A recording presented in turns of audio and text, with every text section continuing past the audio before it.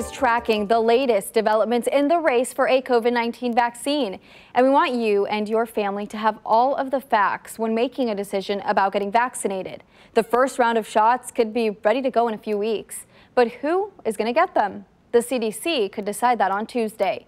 Plans in Missouri and in Kansas have the first doses going to healthcare workers who are treating COVID-19 patients, followed by high-risk people like those in nursing homes or with health problems, then essential workers and the general public. The CDC is expected to adopt a similar phased approach.